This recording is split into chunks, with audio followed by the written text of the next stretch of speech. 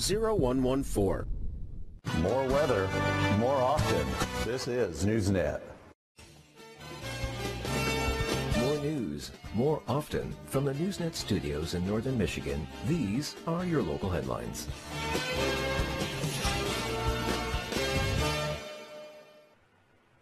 Thanks for keeping it right here on Newsnet. I'm Tolly Anderson. Now let's take a look at our local headlines. Coming up, Northwest Michigan Golden Retrievers Club got back together for some furry fun this weekend. Plus, Michigan State troopers from the Cadillac Post stopped a vehicle for speeding and no registration. And we'll have the details of what they found in that vehicle coming up.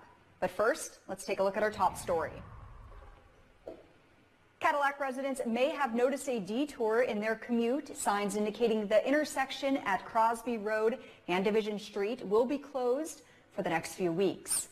A new roundabout is being worked on, and signs will be placed throughout the city for motors to find a different route. In the meantime, vehicles coming east toward town will be rerouted to the freeway on-ramp on M55.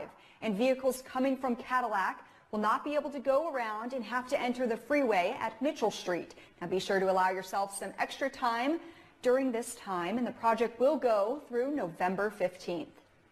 Now that schools are back to in-person learning does not mean the coronavirus pandemic is gone.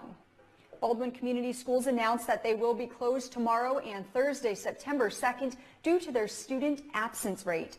Now, the school says their attendance rate is below the required 75% level required by the state of Michigan to count as an instructional day. They state the absence rate is not because of non-COVID illness, but rather absences connected to COVID exposure.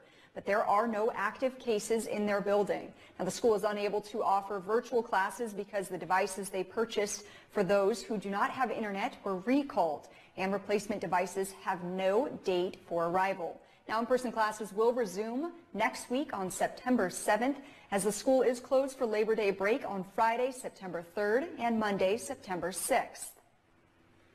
And if you have been vaccinated,